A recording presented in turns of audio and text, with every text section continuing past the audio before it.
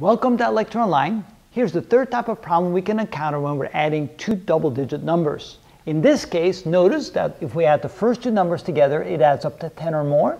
Has the first two numbers together here add up to 10 or more. Same over here and same over here. And in the same way, when we add the last two numbers together, they add up to more than 10. Those add up to more than 10. Those add up to 10. And those add up to more than 10. When you have a situation like that, you need to work the problem a little bit different.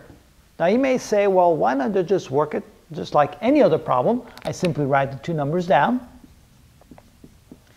And I add the last two numbers together. 3 plus 9 is 12. I write down the 2. I remember 1. 6 plus 4 is 10 plus 1 is 11. And there's my number. There's my solution.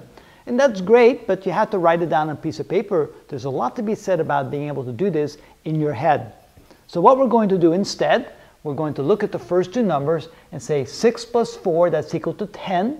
But if I add the 3 plus 9 together, I will get something 10 or more. That means I have to add another 10 to the first two numbers. 6 plus 4 is 10, plus 1 gives me 11. And now I have to add those two numbers together. 9 plus 3. I need one more to make 10. Remember, that was added to the first two numbers. When I added 60 plus 40, I got 100. But I'm going to add this 10 to the 100 to make this into 110. So I'll add the first two numbers right here. Oh, it looks like a little smiley face. And then I subtract 1 from the 3 to give it to the 9. 9 plus 1 gives me 10. And 3 minus 1 gives me 2.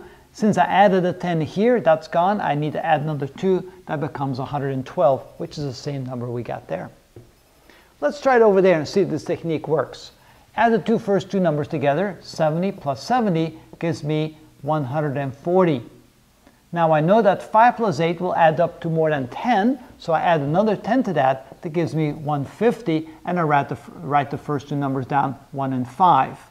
Now I add 8 plus 5 together, and 8 plus 5, I need to add 2 more to the 8 to give me 10. That's the 10 that went over here. I've subtracted the 2 from the 5, that gives me 3, and that number goes over here, gives me 153. In short, the way I do that is I add 7 plus 7 together, gives me 14, but I realize I need to add one more, that gives me 15. I write that down. 5 plus 8 is 13. I already gave the 10 away, that leaves me with 3. I add the 3 there, gives me 153. Now let's do the next one, just like I did that, but without writing anything down, and see if we can do that. 6 plus 5 is 11, but 9 plus 1 is 10. So I add one more to 11, gives me 12. But since the 9 and the 1 together gave me 10, that gives me 1. That went to the 12. The 0 goes right there, 120. Let's try it again on that number. 8 plus 3 is 11, but since 7 plus 5 is more than 10, I need to add 1 to the 11, gives me 12. 7 plus 5, that is 12. I already gave 10 away, that leaves me with 2. I add a 2 to that, gives me 122. Again, to see how we did that quickly in our head, that's what we should have thought about. We said, well, 80 plus 30 gives me 110. But since 7 plus 5 is more than 10, I have to add another 10 to that, gives me 120. I write the first two numbers down. And 7 plus 5, that is 7 plus 3, that's equal to 10. That went over here. Oh, I'm wrong here. That went over here. And I'm left, if I take the 3 away from 5, 5 minus 3, that's equal to 2. And that 2 goes over here. And the 12 goes over there. And that's how we quickly do that in our head. Again, looking at this number, 6 plus 5, that would be 11. 9 plus 1 is 10. Add the 1 to the 11, that gives me 12. And 9 plus 1 is 10.